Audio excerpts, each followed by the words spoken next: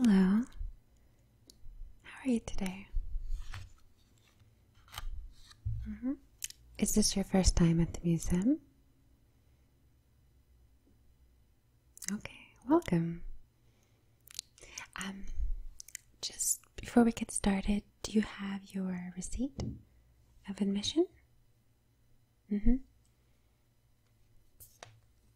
Okay, thank you. Great.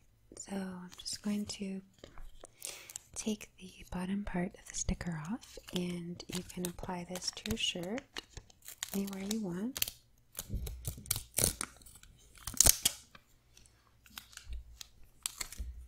Okay. So if you just want to go ahead and apply that right to your shirt. Okay, great. Thank you. That's going to grant you admission into all our exhibitions here. Right. Okay. Thank you so much for coming to join us at the museum today. I am here as a guide, so I have all the brochures that you need, and I can make suggestions, answer any of your questions. Okay. Sure. Let's just start out. Let's see what I have here.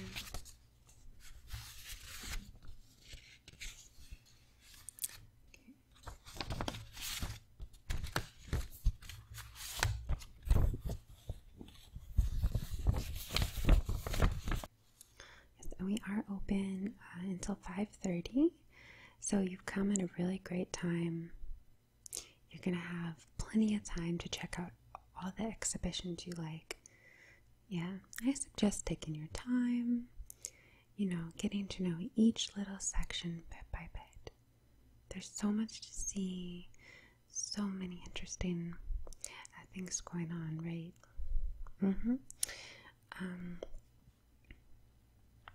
So this is kind of an itinerary.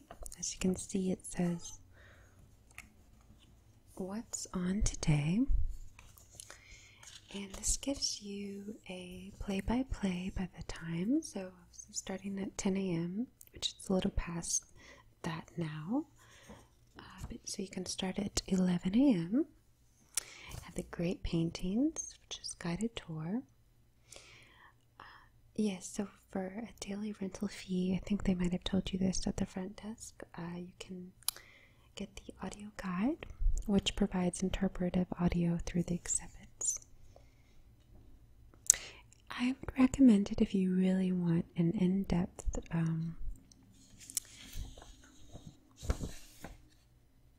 like hands-on interpretive description of all the exhibits, but it's not necessary. So here we go, 12 p.m., 1 p.m., all the way to 6 p.m. Okay, so all the highlights. Set that aside right here for you. Now, is there any kind of area of the museum that you're more interested in?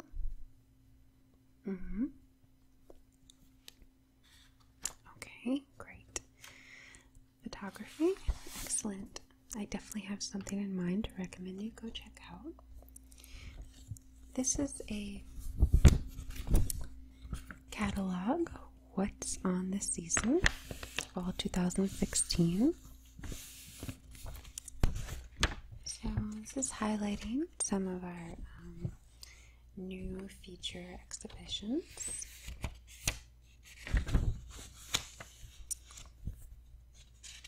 And it does have some of our other locations as well, but I'll just show you for here at this location.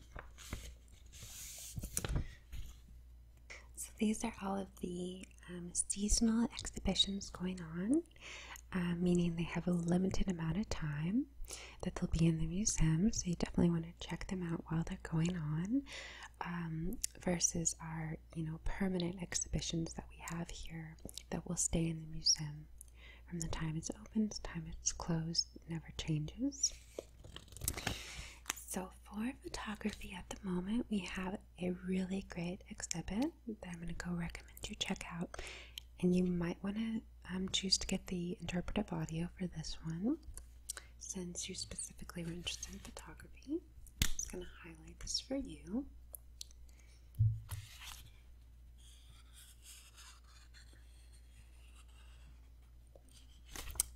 And you came just in time because it's only going on till the end of this month. So it's the Dream States is what it's called. Contemporary Photographs and Video, Gallery 851. Very easy to find, but I'll show you the map in just a moment. So this is a wonderful collection of photographs from different artists and photographers revolving around sleep, actually, and the dream state, and all their different interpretations of that. So as a lover of photography and surrealism myself, I think you're really going to enjoy this one. So I've circled that for you. I believe that's our only okay, we also have the Faith in Photography as well, and that's in Gallery 852, which is right next door. So all photography is in the same general area. Okay, so there's that, and obviously the other seasonal exhibitions are in there, since you have a lot of time to check everything out. So most important, here we have the map, and this museum has 3 floors. Now, you don't have to obviously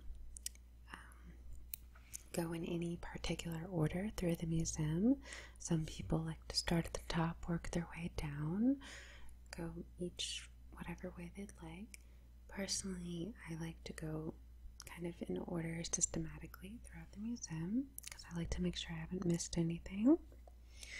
Although I definitely would recommend going to the exhibition that you're most interested in first and spending a good amount of time there.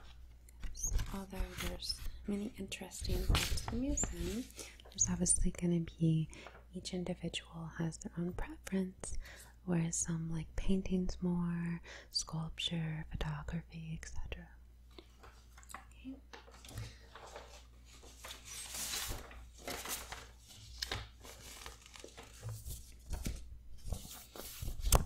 So here we have the floor 1 and the mezzanine.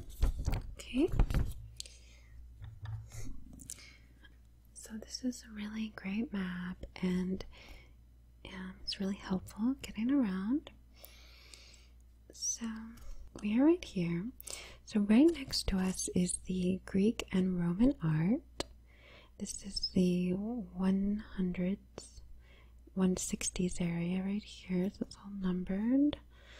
On the other end is Egyptian art, which is a huge, that's a popular exhibit, one of our most popular. You have the store right here in the center, and if you head on up this way, you have Arts of Africa, Oceania, Americas. Above that, you have modern contemporary art. So that's if you head straight. If you head towards the center here, we have the European sculpture, decorative arts. We have the medieval art as you head towards the other side here. American art, arms and armor, which is always a fun area to check out. Okay. Yes. So that's the first floor here.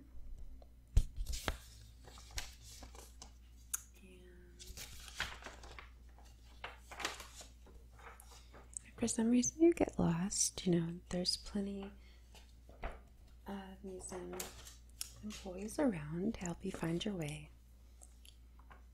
Okay, So making our way up now to the second and third floor.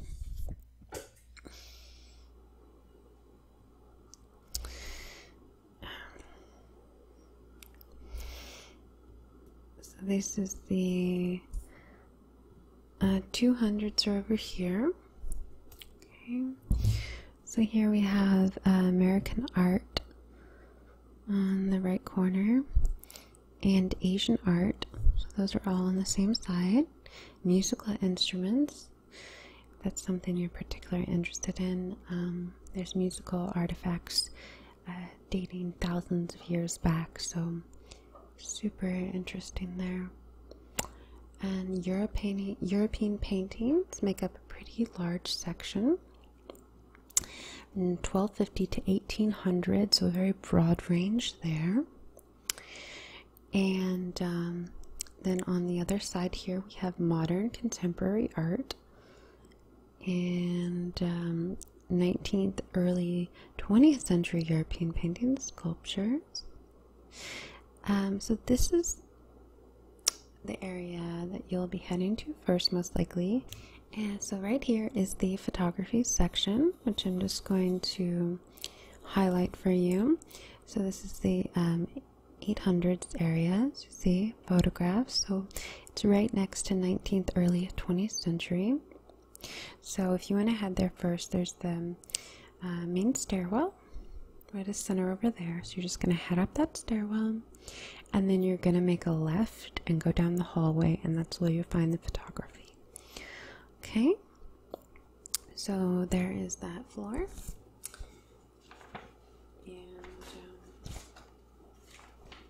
second and third. Yeah, sorry, I should have mentioned the third floor is a smaller floor, but you can just head right up there through the hallway and climb right up the stairs and you'll be there, okay?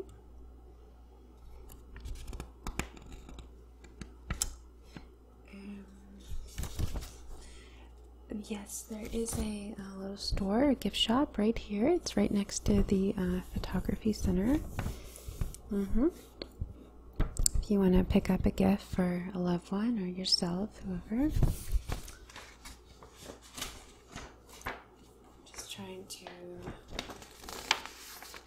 see what else can help you here.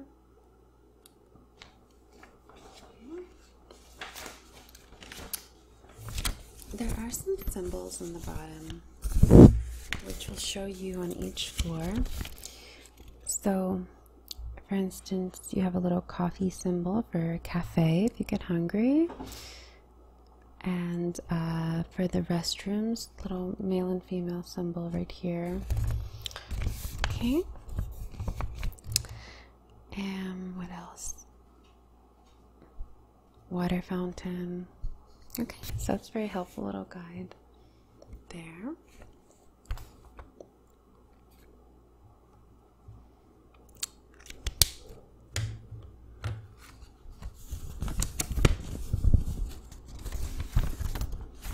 just going to fold this up for you.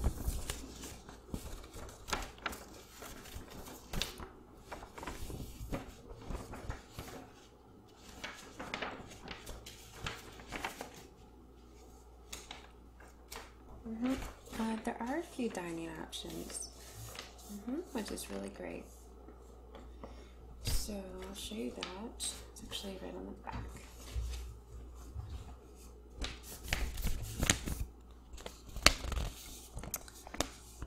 So on the ground floor, which we're on now, if you want to go eat before you head around, which I would recommend because you want to feel good and not feel hungry while you're walking around, so you can enjoy the museum as much as possible. We have the cafeteria, okay, and that features all different kinds of food. On the first floor, if you want, there's American Art Cafe. If you want something a little more kind of higher end with a service, you have the balcony bar, and they serve cocktails there, as well as a roof garden bar. Okay. And are you local in the area? Mm-hmm. So you're not visiting? Okay, great. Well, you might want to become a member. So there's the little information about a membership here, okay? Alright, great.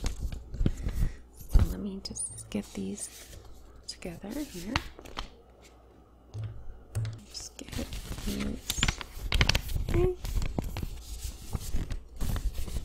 There you are. And take those. And do you have any other questions about the museum? Okay. Oh, of course, it's my pleasure. So yeah, now that you know where you're heading, and if you'd like to pick up some headphones for the audio portion, you can just head right back to the front desk. They can help you with that. Okay? Well, enjoy your trip.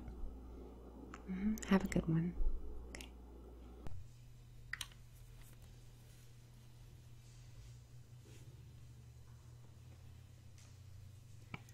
Welcome to Gallery 851, Dream States, Contemporary Photographs and Video, running through October 30th, 2016.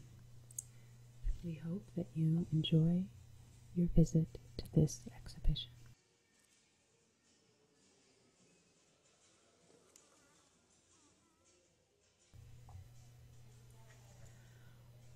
Artists have long turned to dreams as a source of inspiration, a retreat from reason, and a space for exploring imagination and desire. In the history of photography, dream imagery has been most closely associated with the surrealist, who used experimental techniques to bridge the gap between the camera's objectivity and the mind's eye.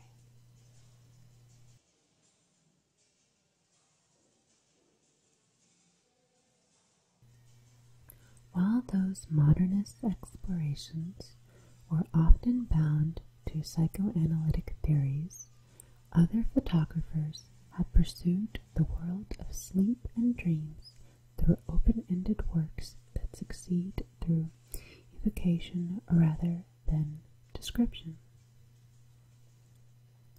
This installation, drawn from the collection, presents a constellation of photographs that collectively suggest the experience of a waking dream.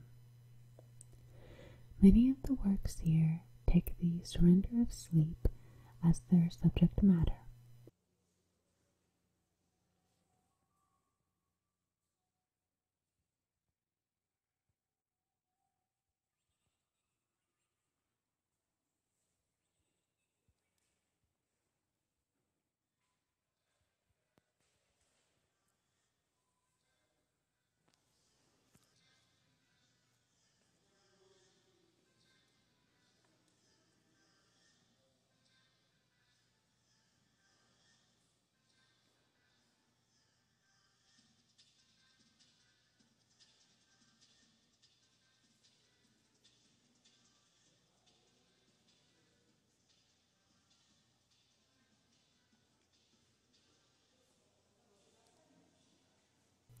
Sophie Calle offers a wry twist on the intimacy of slumber in her lyrical documentation of friends and strangers asleep in her bed.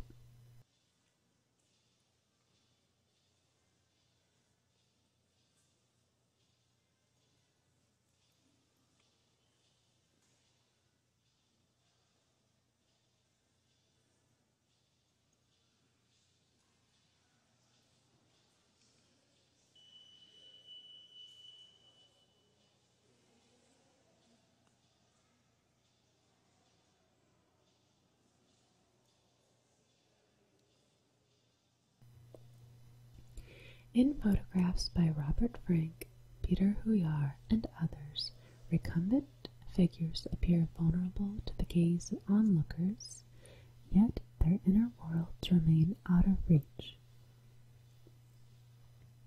Images of bodies floating and falling conjure the tumultuous world of dreams, and landscapes are made strange through the camera's selective vision. Elsewhere, a swirling wisp of smoke, the mirrored surface of a dew pond, and a starry sky composed of pills and powders offer themselves for dreamy contemplation.